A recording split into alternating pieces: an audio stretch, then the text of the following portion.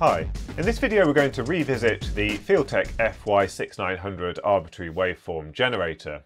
So if you watched my review on this item, you'll know that I was actually really impressed with the overall performance and general operation.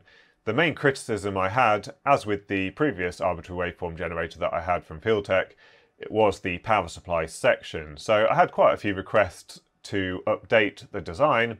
And in this video, what we're going to do is we're going to take a few measurements, just check the outputs from here. We can certainly make some assumptions on what the current requirements are for on each rail.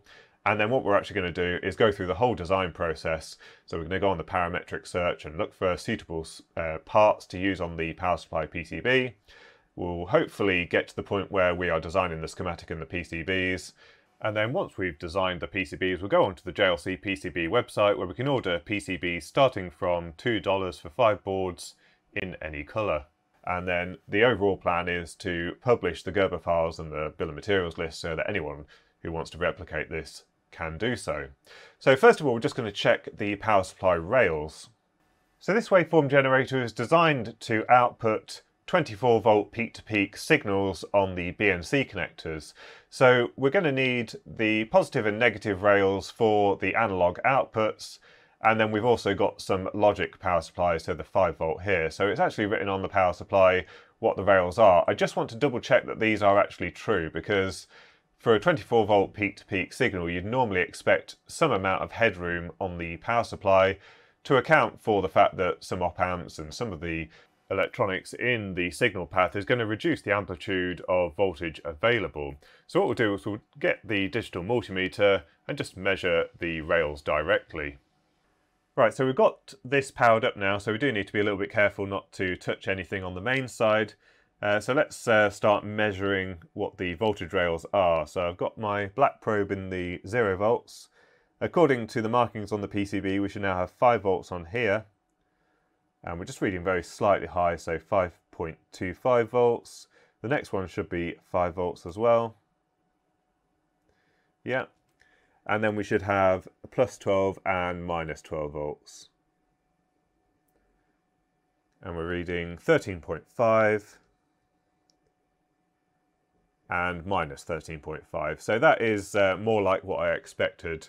That just gives 1.5 volts either side, just for any losses in the op amps and that kind of thing. What I'll just do is I'll grab a 50 ohm terminator to put on one of the outputs and just check that that voltage doesn't drop at all. Right, so we're now dumping quite a lot of power into one of the outputs. So let's see if the voltage rails have changed at all. So we're now reading 13.4 and about minus 13.4 as well. So that's relatively stable at about 13.5 volts. So that means that we need to design our circuit for plus or minus 13.5 volts and then also have our 5 volt rail. So we can grab our calculator. We know it's going to be 24 volts into 50 ohm load at worst case. That's 480 milliamps. And then we've got 2 channels of that. So we're basically looking at 1 amp for the 13.5 volt plus and minus volt rails. And then we've also got a 5 volt rail, and that's really only going to be driving the logic and the LCD on the front panel. And just by inspection of what's on the PCB and the sort of stuff that's on here, we know that's only going to be a couple of 100 milliamps, but we can very easily design a 1 amp 5 volt rail. So I think that's what we're going to do there. So let's go onto the computer and then start looking at some potential parts that we could use. So I think what the plan is going to be is we're going to use a commercially available AC to DC converter to get our 24 volt or 12 volt supply from the AC mains, and then our output from that is going to be what we design our circuit around. So let's say we're going to feed in 24 volts DC, we then need to get our 3 power supply rails from that. Now, because we have 1 negative rail, we are inherently going to have to use a switch mode regulator of some kind to get that negative rail, because we can't use linear power supplies to get a negative supply from a 24 volt supply.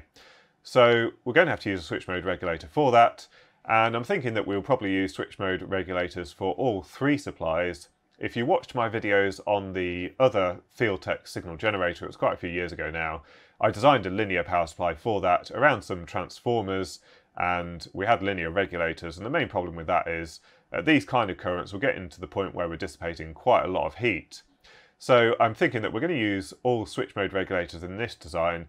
The only thing that we might think about doing is having a linear regulator stage after the switch mode regulators to clean up the supplies and get rid of any noise. So I'm on the Texas Instrument website at the moment, and what we're going to do is we're just going to have a little look at some of the devices that we could use. Now, we could go through the parametric search, but I think what we're actually going to do is there is a web bench designer which you can use on here to down select from all of the power supply chips that are on there to some of the most likely suspects. So we'll start off by doing that. We're first of all going to look at the negative supply rail.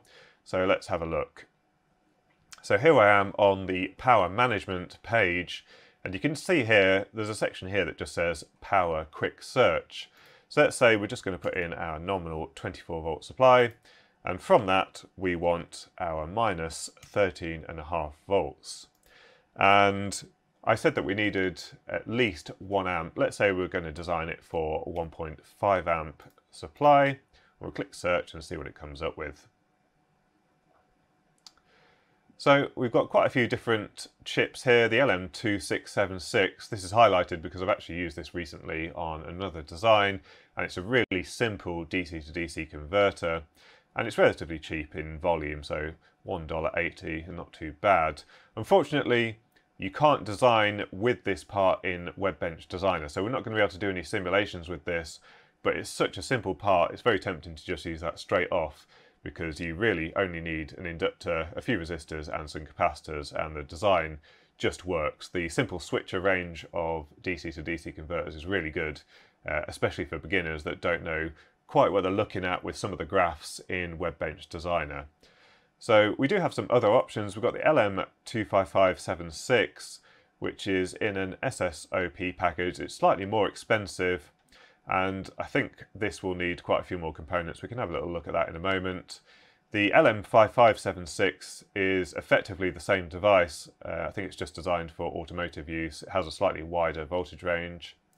We do have some power modules, so we're looking at integrated switch solutions at the top. Those just need inductors and passives around it. The power module has everything internal, and you maybe just have to have your feedback network external to it. So it's got all the transistors, the inductors, everything in there. And then we've got a controller. So we've got one option here as a controller. This is literally just the controller, and you have to add your external transistors, inductors, and all of the passives around it. So just looking at these are all simple switches. These are very easy to design with. And then we've just got these other parts here. Let's have a little look at the LM25576. And we can have a little look at the datasheet. There's a block diagram here, but we'll look at the datasheet quickly and see what's going on. So this has a built-in MOSFET. It's designed for quite a wide voltage range. I'm not sure if it specifies anything specific here about negative inverting rails. Let's have a little look. So this is our functional block diagram. This gives us an indication of how this device is working, and these are really useful to see if they're going to be suitable for your design.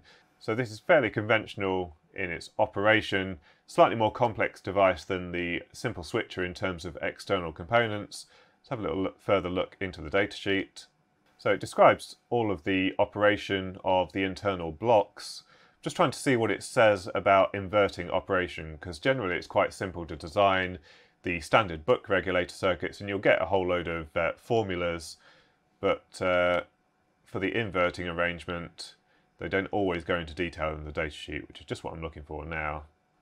So we've got a little bit of detail here on a buck and boost inverting application. It's actually just directing you to using WebBench. So let's fire up WebBench and have a little look. So here we are in WebBench, and what we're going to look at is the DC to DC power design. So we'll click Start Design, and WebBench is available on the TI website. So you just click on the link, sign in, and then you can use the web-based tool. Let's just start off with putting in a 24-volt supply. Our output wants to be minus 13.5 on our output current as 1.5 amps. And you can click View Designs.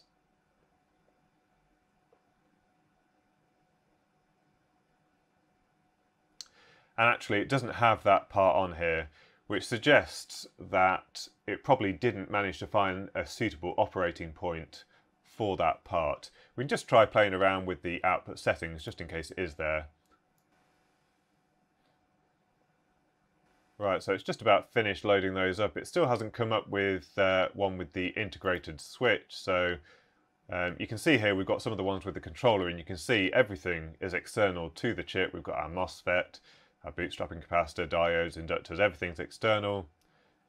But we don't seem to have that part, so it doesn't look like it's able to come up with a suitable solution using that other part. So it looks like we're going to go down the line of using one of the simple switcher ICs. So let's take a closer look at that. Right, so here we are back on the TI page, and we're just going to take a look at the LM2676. So here we can see it's in a nice chunky surface mount package. Let's have a look at the datasheet. And this one is available in 3.3, 5 and 12 volt fixed versions, or an adjustable output version. So we are going to need the adjustable output version to get our 13.5 volt supply. And here's our typical schematic. So that looks pretty simple. You can see we really only need some capacitors, our flyback diode, inductor and an output capacitor, and then also this bootstrapping capacitor. So really not a lot of parts on here. This makes the design very simple, which is why we don't need to use Webbench to simulate this, because there's no compensation network to design. I think the phase margin and everything is controlled by the chip itself. So this is the typical positive output supply version. Let's have a little look, see if it explains anything about negative supplies. So we'll look at section 8, application and implementation.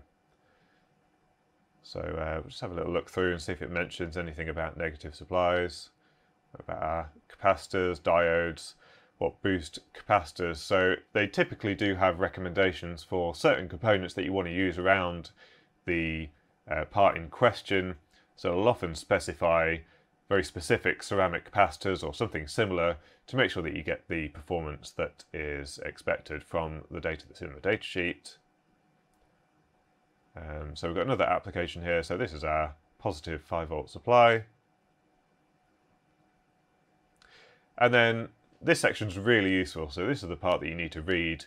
And this tells you all the steps that you need to go through in order to design your DC to DC converter. So this is TI are very good for doing this. You always get your step-by-step instructions. So define the power supply operating conditions, we know what those are. Select which particular variant you need of the switch mode chip, then choose your inductors, and then use the tables to come up with the rest of the components around it. So actually all of the hard work is done for you by TI already. Okay, so it doesn't seem to have anything about inverting supplies. Let's take another look at the page, and there often is some kind of app note or something which says how to use them in different configurations. Let's have a look at the technical documents. And we've got some application notes here. Oh, there we go. So we've got an application note here, positive to negative buck boost converter using the LM267 range of simple switches. So we'll have a look at that.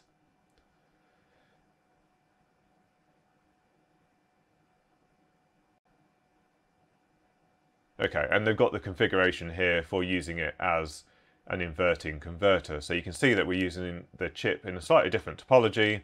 And here we go, this is our application circuit that we need. So we've got our input on the side here, V in, and then the output is actually referenced to ground. So we've got a little ground symbol. So we know that that's connected to here. And then we've got our negative supply coming out here. So that's what we need to know. Let's see if we've got any further details on how to calculate our parts. So we've got details on how to design for specific inductors, capacitor output selection, diode ratings. and then they've got an example here. So this is really useful because you can quickly check your calculations to make sure that they match up with what TI have said. So they're giving you all an example, a worked through example, so you can check all of your own sums. Right, so I've just finished going through the datasheet and the application note, and in particular some of the details around the inductor selection, just checking that this chip is going to be suitable for our design. So basically what this section is our simple calculations that we did at university in our power converters module. And basically what we're doing is working out the inductor value, the inductor current, the peak inductor current, and also the duty cycle. So first of all, you start off working out the duty cycle. So I've just done them in Word. Let me just bring that up.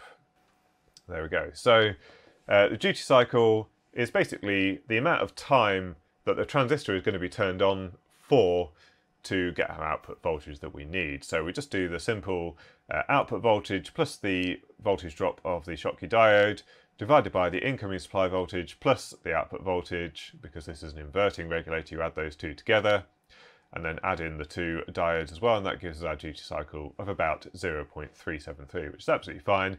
That's a nice short period, and we've got plenty of control around there for any small changes in our input voltage. Then we can work out the inductor current. Now, because we're conserving power, in the time that the transistor is on, which is a much shorter period of time compared to the continuous waveform, the current during that time where the transistor is on results in a much higher current flow. So we can work out what the peak inductor current is in that period by just dividing our average current by the duty cycle. That gives us 2.4 amps. So that all makes sense. And then we can work out what the peak-to-peak inductor ripple current is. So it suggests in the application note that we should use a value of 0.2 to 0.3 to work out this value. We've just picked 0.2, and that gives our peak-to-peak inductor ripple current of 0.48 amps at maximum current. And then we can do our E equals L di by dt calculation, which is the standard for working out our inductor values. It's just been rearranged slightly here, and that gives us an approximate value of 72 microhenries. That's not going to be a standard value. I think probably the nearest is going to be 68 or maybe 82. We can make a compromise later, depending on which one makes the most sense. And then it also gives a formula here to work out the volt-second rating of the inductor. So that's just making sure that the inductor is even capable of delivering that current in that period of time.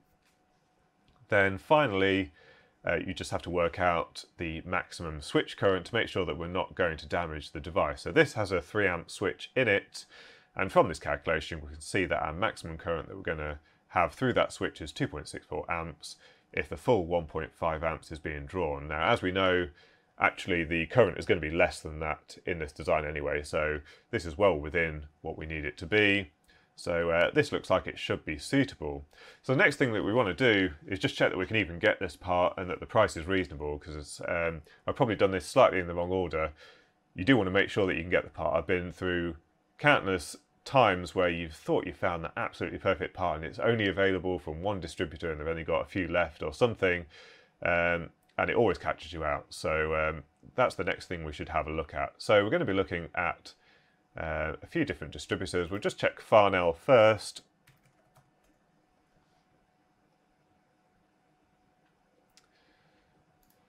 And we're looking for the LM2676 simple switcher.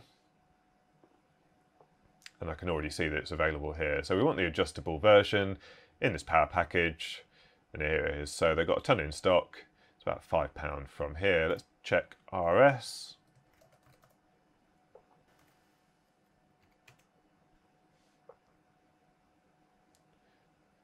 And yeah, we've got the adjustable version here, £4.28. And we'll also check LCSC, because that's probably where I'm going to end up getting it from. 2676 adjustable, lead free, and $2.83. And from past experience, these were genuine parts from LCSC, so this is a good price. So that's good. So we know we're going to use this part for the negative supply, and we may as well use it for the positive supply as well. That keeps our component count low, and we could even use it as our 5-volt supply as well. So we've actually got a fixed voltage version available, the 5-volt version. We probably could just use the same one as well for the 5-volt rail. We will have a quick look just to see if there's anything more suitable, but actually it probably doesn't make sense to use anything else. Let's have a little look. So go back to the TI page, and we've got a whole lot more options available. So 72 different ones with an integrated switch. So we possibly could use something else, slightly lower cost versions. You know, we're coming in at less than $2 for the bill of materials. For this device, I'm not too concerned about the price overall. It's going to be a one-off. Obviously, it is adding to the cost of the signal generator in the first place, so we've got to bear that in mind. But those simple switches are easily available, as you saw, so anyone who wants to build this is going to be able to find those quite easily. Let's have a little look. So I have used the TPS 5410 before. Let's have a little look at this quickly. So this is an SO8 package, wide input range, so still got the voltage range that we want on the input. Let's have a little look at the datasheet. And this is actually a really simple design as well, so it doesn't really need any components. You can see here, we just use our chip, the flyback diode, the inductor, and this one has a feedback network because this is a fully adjustable output version. So it's possibly tempting to use something else. Let's have a look at the pricing again. Yeah, I think we're just going to use the same one, possibly even the same adjustable version for the whole lot. Just keep one part in the bill of materials. Right, so I had to stop recording last night, so we're back at it again today. And I've just gone through and done all of the calculations for the inductors for all of the voltage rails. So I think we did the negative 13.5 volt rail last night. Then we've got the positive 13.5 volt rail, and the calculations are the standard buck regulator calculations this time because this is not an inverting configuration. So we've got a duty cycle of 0.56. And then we can either do the inductor calculation or we can look at the nomograph which it provides in the datasheet. And you can see here, if we follow the red line, we're at about 68 microhenries. The calculation comes out as 76, but they're recommending 68. They haven't put 82 on here for some reason, so they're just stuck with the most common values. And this pretty much gets you there without having to do all of the calculations. Then finally on the 13.5 volt rail, we just need to check that the switch current is less than the 3 amp maximum for this part, and it comes out as 1.65 amps, so that's absolutely fine. And then finally for the 5 volt regulator, our duty cycle is obviously much less because we're just chopping up that 24 volt into a 5 volt rail. That gives us a duty cycle of 0.2. The inductor ripple current 0.2 amps, then we've got a choice of 2 different nomographs to use because there is a fixed output voltage version available.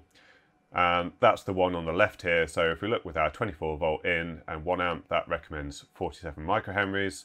Or we can use the adjustable regulator nomograph. You do have to calculate the volt second rating of the inductor.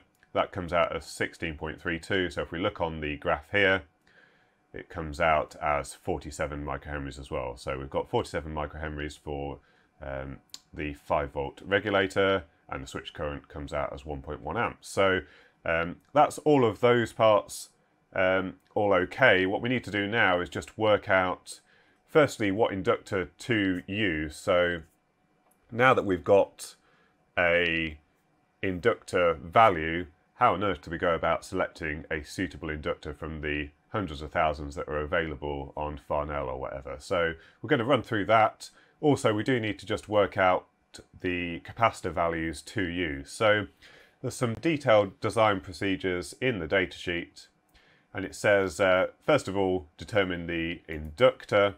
So we've done all of that. So next we want to work out the capacitor values to use, and it's saying use table 5 or table 6. So we'll go to table 5, and this is for surface mount parts. Table 6 is for through-hole capacitors. We're going to be using surface mount parts.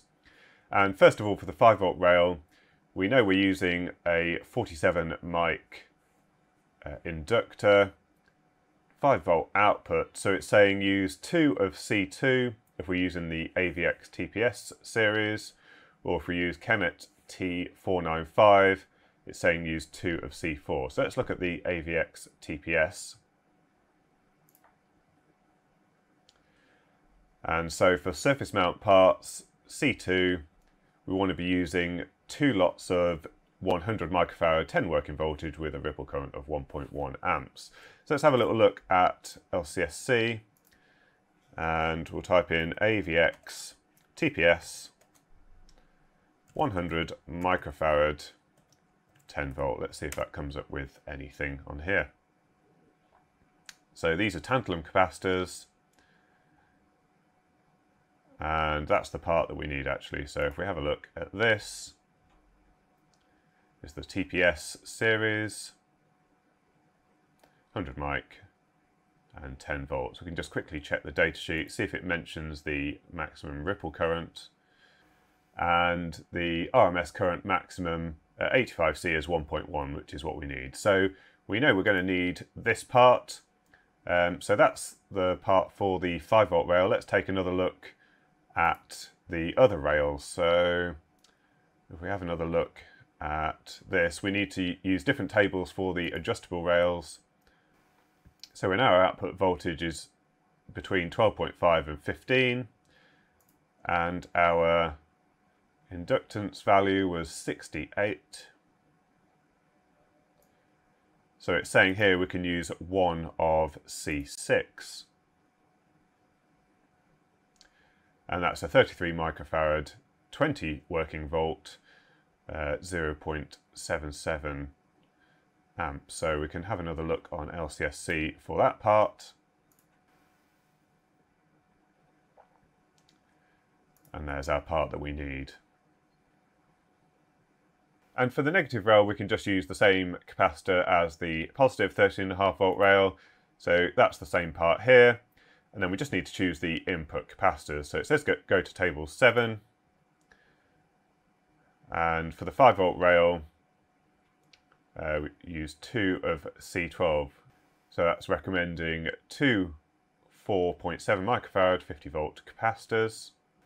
Right, so it looks like LCSC don't actually have all of the input capacitors that we're going to need, but the main factor for the input capacitance is the ESR value. The capacitance is somewhat secondary, especially when we're going to have the AC to DC converter in close proximity. So what we're actually going to do is, for the design, we'll just put a whole bank of low ESR capacitors along with some ceramic capacitors to make up the shortfall, and that will be sufficient for our application. So the final bit is to look for appropriate inductors, and let's have a look what it recommends in terms of inductor selection.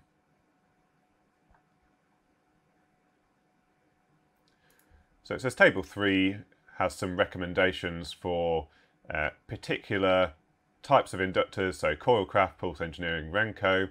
I tend to use Coilcraft where possible. So let's have a little look at some of these parts. So for the negative 13.5 volt rail, we know we need to use something around 72 microhenries.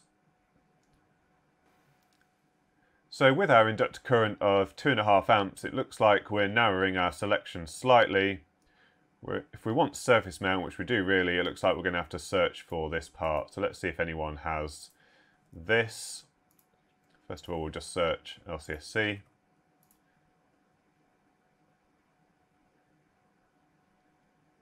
And they don't have anything there. Let's have a general search. Mauser, DigiKey, and nothing else really. So let's have a look to see if we can find the part manually. So 68 microhenries. And again, we want greater than 3 amps.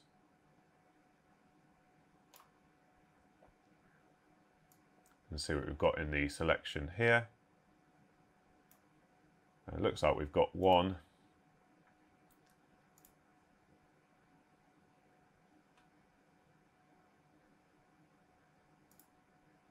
Let's have a little look at this. This looks about right. right kind of size for the power that we need, so 12.5 millimeters.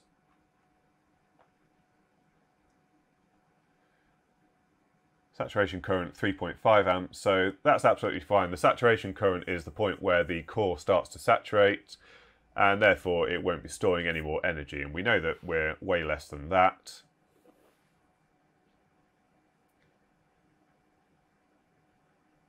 And then we can just check its behavior. So at 3.5 amps, you can see that's where the inductance starts to drop as it saturates, and we're going to be at about 200 kilohertz. So our inductance is fairly stable at that point. So I think this looks like a suitable candidate for the inverting regulator. So I'll just note down that part number.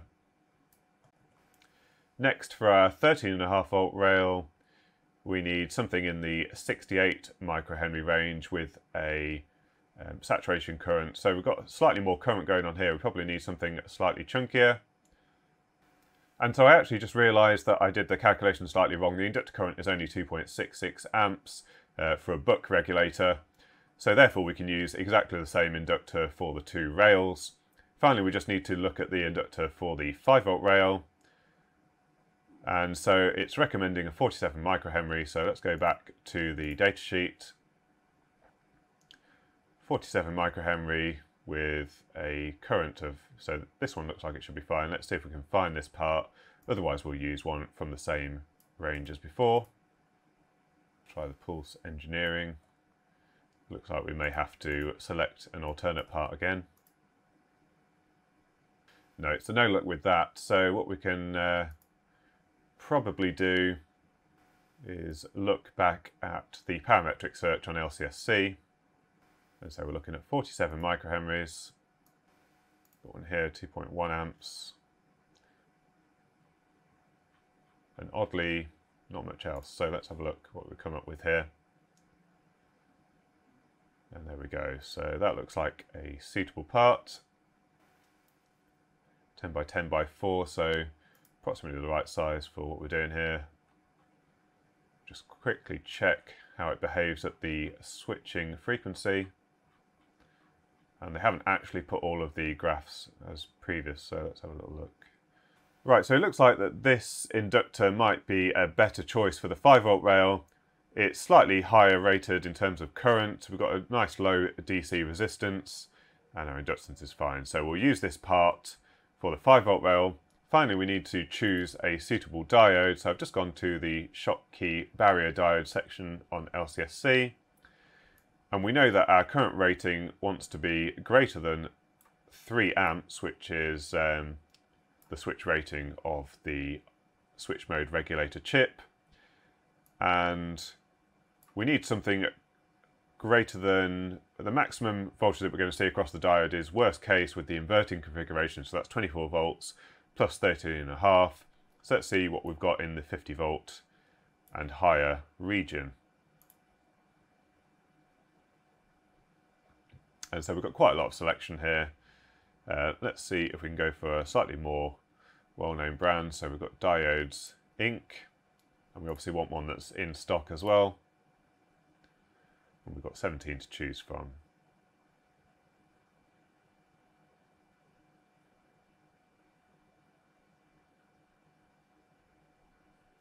So let's see if we can see what's different between all of these. Working voltage.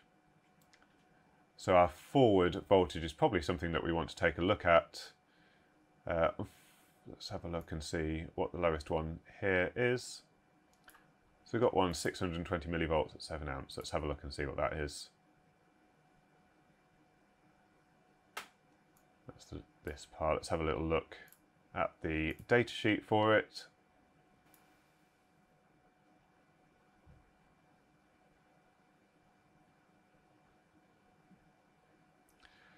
So 60 volts reverse voltage for the peak, 42 for RMS, 7 amps, so way more than what we need.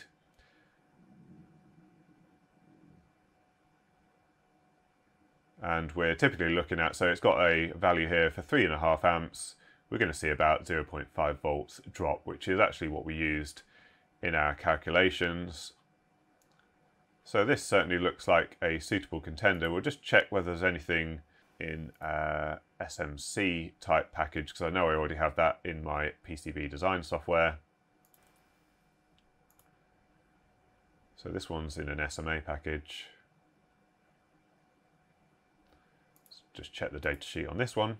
So similar forward voltage drop, just very slightly higher. I think we could probably use either of these. So let's go with the slightly bigger one. It's got a slightly bigger footprint with better thermal management. You can see we've got this nice big heatsink pad on the back, so the diode's going to be dissipating its power a little bit easier. So I think we'll go with this one, and there's plenty in stock, so by the time I order this we shouldn't run out. So we've pretty much designed that. So what I'm going to do now is, I'm not going to bore you with drawing the schematic. We'll rejoin you at the point where I'm laying out the PCB. You can just look at some of the compromises and some of the design choices when we're laying out that board. Right, so I've just about finished the schematic now, and I've made a few changes whilst drawing this up while I was thinking things through. First of all, the tantalum capacitors that we were talking about for the input and output capacitors on the DC to DC converters, I've now swapped out for a combination of electrolytic capacitors and ceramic capacitors. And the main reason there is because tantalum capacitors do fail generally quite spectacularly, either from old age or when they're subject to high ripple currents. That decreases the life of them considerably. So I thought I'd just eliminate those altogether. We do still have electrolytics on there, but they're easy to swap out and they don't tend to fail so catastrophically. The other thing that I've done is I've added in a couple of linear regulators on the analog output. So let's have a little look at what's going on the schematic. So first of all, what we've got is our 24 volt input, and we're just using a P-channel MOSFET here for reverse polarity protection. So what happens is there is a body diode in here. So normally what would happen is you get your 24 volts coming in through that body diode and then through here. And once we've got enough voltage at that point, the gate turns on and we are able to sink all of the available current into our circuit. If the 24 volt supply is reversed, that body diode never starts conducting, and therefore the MOSFET is never actually able to turn on because these nodes never get to the correct voltage to turn on this MOSFET. So that stops the rest of the circuit from being damaged. Then first of all, we've got our 5 volt supply, and here you can see I've gone for the combination of electrolytic and ceramic capacitors. So we've got quite a bit of capacitance on here. We don't necessarily have to fit all of these, but it's always worthwhile putting the footprints on if there's space. So we've got some 2.2 microfarad ceramics along with one 220 microfarad electrolytic going into our LM2676 regulator. Then we've got our bootstrapping capacitor. The value from this just comes straight from the data sheet, so 10 nanofarad is the correct value to use here. We've got the diode that we chose and the inductor that we chose, along with a feedback network, and I've just realised I haven't put in the correct value here, 3.16K. So I've done a little calculation next to each node, just so that when we refer back to the schematic at some point in the future, we know why we did that. And then we've got some capacitors on the output, and that goes straight out to our terminal block, which is going to go off to the other board. We've also got an LED just to indicate that power is coming out of there. Then we've got our 13.5 volt supply, basically the same situation, but then on this section here, I've added in some linear post regulation. So we're going to be using an LM317 to get our regulated supply. So what that means is the output from our DC to DC converter actually needs to be a little bit higher. Typically for the LM317, it recommends that there is a differential voltage between input and output of around 2.5 volts minimum. So we've raised this node up to 16 volts. That's just affected the feedback resistors in the network here, but nothing else really. We didn't have to change the inductor or anything like that, so that's all okay. And then we just got our LM317 with our resistor feedback network, which gives us 13.5 volts. And then we've just got the LED again, and then an output to our terminal block. And we've got pretty much the same story on the negative supply. The negative supply is slightly different because we're using the DC to DC in a different arrangement, so it looks slightly odd. We don't actually have a ground connection to the ground pin. The ground actually comes from where would normally be our voltage supply rail, and then down here we've got an LM337, which is the complement of LM317 for negative supplies. I was looking if there are any lower noise linear regulators easily available, and there are for the positive supplies, but actually there's a very limited supply of different types of linear regulators with a reasonably high current rating for negative supplies. So I think we've just gone with the LM317, LM337 combination. And the idea is that this will clean up some of the switching noise. Now there is a app note, I think it's a linear app note, which has all of the details about potential ways to clean up switching regulators.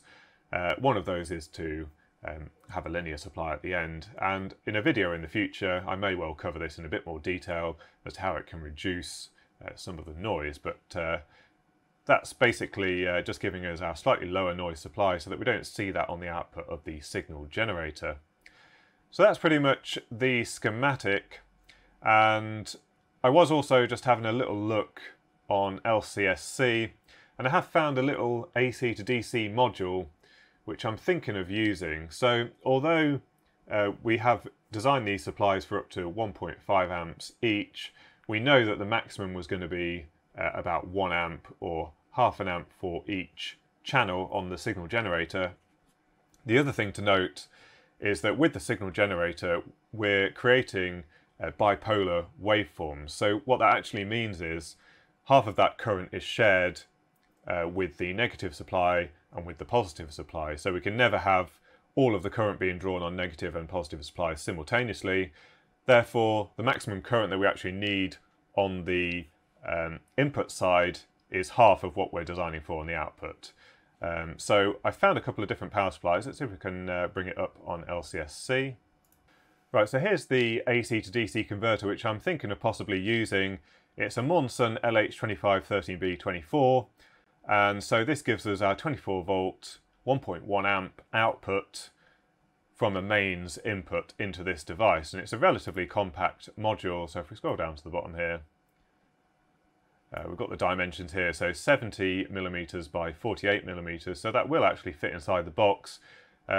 So what we'll have a look at in a minute is the PCB layout and how it might possibly fit on that board, because it's a board mounted device and it would make it really nice and compact and all self-contained. We do still have the option of having a DC connector and then having an external power brick, but the problem is that we've already got an IEC connector and power switch on the back of the device, so it would be nice to continue using those. So let's have a little look at the PCB layout. So the first thing to do when you're about to lay out a PCB is to sort out all of the mechanical features. So here you can see I've drawn the PCB outline, and we've got 4 holes for mounting screws, and then there's a little section here that says restricted height area. So if I just grab the unit itself, you might just be able to see it. We've got this whole section here available for the power supply, and on this side we've got the IEC connector, which just encroaches on the PCB area available. So I've just marked that up on the PCB, and then there's the 4 mounting points which we're going to continue using. Those are the same ones that the original PCB was mounted on, so it makes sense just to screw it into those. It's got some self-tapping screws, and we'll just screw in the PCB that way. And then this blue box here is that power module, and I've just put it on the PCB for now, and if we can design all of the rest of the circuitry around it and have it looking quite neat, then we'll stick it basically where it is on the drawing there. Otherwise, I think what we'll do is we'll create a little riser board. We'll have a separate PCB with that power module in it, because we've got quite a lot of room inside the case. So we could just have a double stack of boards. It doesn't need to be the same full size, but just one for the power module.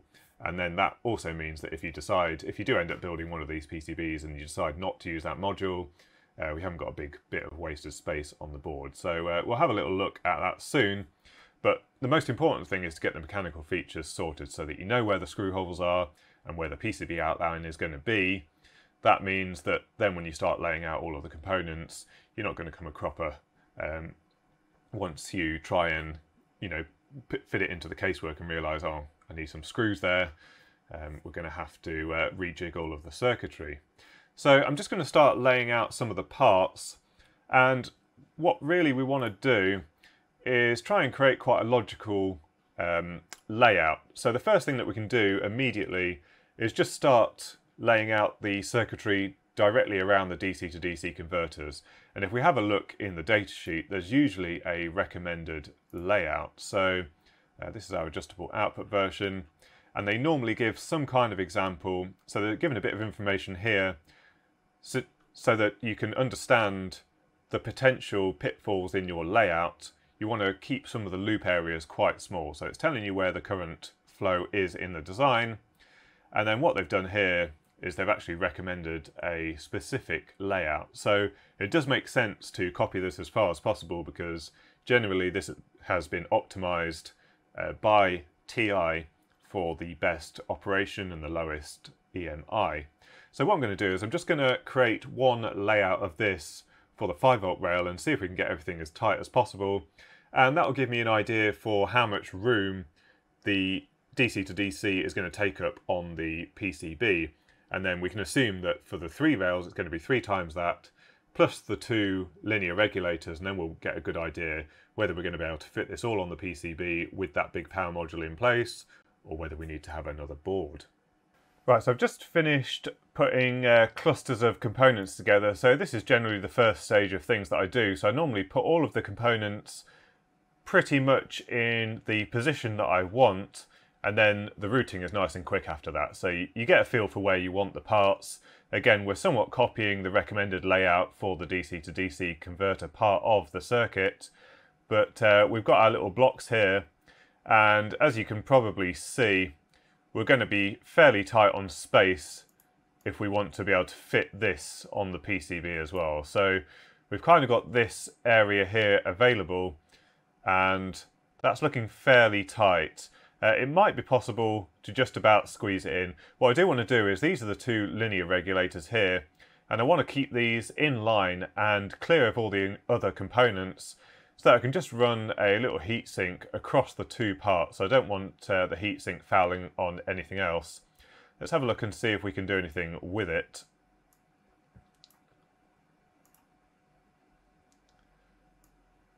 So ideally we'd have these up here somewhere, and that just about fits on there. We can possibly get things a little bit closer together, but then we've got to get this 5-volt rail in here as well. And I think on this side of the circuit is going to be where the mains comes in on that unit. So really we want to either keep it just here, or we do have a little bit of space up in this top corner. So let's see if we can get that in there as well. The trouble is the mounting holes here are causing the problems, and that's why it's really important to get all of the mechanical features in first, because obviously you can see now that is causing a trouble. I'm just wondering if we can flip this around and maybe get the converter in this area here. Yeah, I think it's going to need a little bit of playing around, and if this doesn't work, then I think we'll have to go for the 2-layer board approach. So I've been having a little play around with various different layouts and all that kind of thing. I think it's going to work out best if we separate out the AC power module from the DC to DC converters. That way all of the AC stuff is away from here. Also, it gives us a lot more freedom on the layout to make a more optimal layout that actually makes sense. The other thing is, if anyone does make one of these PCBs, you're then not tied to using that particular power module. You can use any 24-volt supply that you like. So I've added a few extra holes, and these are going to be duplicated on the second board, and that means that we can just tie the 2 boards together with some spacers. And I've got all my labels everywhere, along with a few test points, so that we can check the various voltages when we're bringing up the PCB. So the next thing is to start routing, and what I'd normally do is I'd start tracking out all of the easy to route parts, do all of that, and then start looking at everything else. Now, typically, I would start off with all of the signals that need to be carefully routed. So those would be the first to get priority. then all of the simple routing next, and then typically I'd make sure at the end I then do the ground pour and the power planes and whatever else that we need to get power to the various devices. And I tend to leave that until last because that's generally the easier job with multi-layer PCBs. When obviously you've only got one layer, as you would do if you were making PCBs at home, then you probably want to prioritise power to some extent. But on a PCB like this, basically we can do all of the routing of all of these little bits. You can see it's not going to interfere with anything. Then do a ground copper pour, and then see what else needs doing. So I'm going to start doing that, and I'll rejoin you at the next stage. Right, so that's pretty much most of the routing done. You can see there's still some of the rat's nest up there, and that's because we now want to add the power planes. So we should just be able to go to a power plane generator, and we want a copper pour on the top copper. That's going to be ground at the top. And we just need to check the properties here. So top copper, default boundary. We need to make sure that the thermal reliefs are enabled. That stops all of the heat being taken away around the ground plane when you're trying to solder some of the parts that sit on the ground plane. And yeah, I think everything's okay as default. Then we can create the bottom ground pour, and that's our 24 volt incoming feed. Right, so I've just tidied a few bits up, but I think we're pretty much done. So the next thing to do is run a design rule check. So we can just do pre-production check and just check whether there's any violations. There we go, so everything's looking good there. And then we can create our Gerber files. So actually it already runs the DRC check when you're about to export Gerbers. And then it's going to put it in the folder where I've got all of the files. I want to make sure that we've got all of the layers set up correctly. We don't need mechanical 2. The board outline will be done automatically. We've got no silk on the bottom, so I think that's everything correct. And we can generate them, and that's done. We can also just quickly check what the board's going to look like. It does a rough render of what the PCB is going to look like in Proteus. You can do better models than the ones that it's got on here. So for the components that I've added recently, it just kind of does some blocks, or it doesn't even draw them at all. But that's effectively what the PCB is going to look like. Nothing on the bottom side other than a few tracers. So next we can upload this to the JLC website and place the order.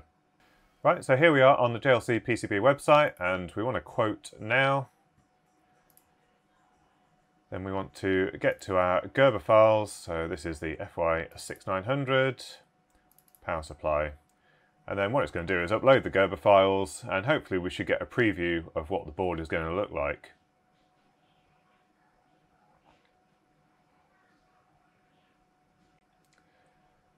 So we can just go to the Gerber viewer. That allows us to just double check that everything is as expected now that it's been uploaded.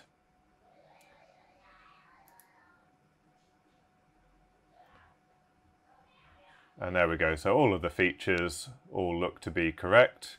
And we can just quickly check whether there's any violations of JLC PCBs. Design rules, so 2 layers, and we're okay for the trace width and spacing. Drill size minimum I think is 0.2, so we're fine with that. And then we've got our width and height, which are obviously no problem whatsoever. So we can go back to the quote page, and I think we're just going to leave this one in green. And with a 1.6mm thickness, there's no need for it to be any different. I will still go with the immersion gold finish. And I think that is all we need. I will create a stencil as well. And the way to create the stencil so that it's the same size as the PCB is to get these dimensions 82 by 122. And we want to put that in here. So 82 by 122. Sometimes you have to swap those around, it doesn't always pick it up properly. And there we go, so it's calculated the price as $31. Let's click Save to Cart. Then we can log in and place the order. So I just now need to complete the power module PCB And once I've completed that, then I'll place the order, and as soon as we get the PCBs back, we'll do the next stage of building up the boards and testing and verifying its operation. Now, I'm going to do a video in the next couple of days on how to do cuts and slots in PCBs if you're ordering from JLC PCB. I often get a lot of questions how I created some of the cuts in previous PCBs that I've done. So I'll cover that in a video, along with some information about creepage and clearance distances, particularly when you're using voltages that are relatively high or dangerous in comparison to the rest of the stuff that's on the board. So we'll cover that in a video a little bit later this week. So hopefully you enjoyed this style of video. I probably won't do too many quite as long as this, but I thought it might be interesting just to cover the design aspects all the way from looking at data sheets, trying to select parts, through to the PCB layout. So let me know your thoughts in the comments below. But until next time, thanks for watching.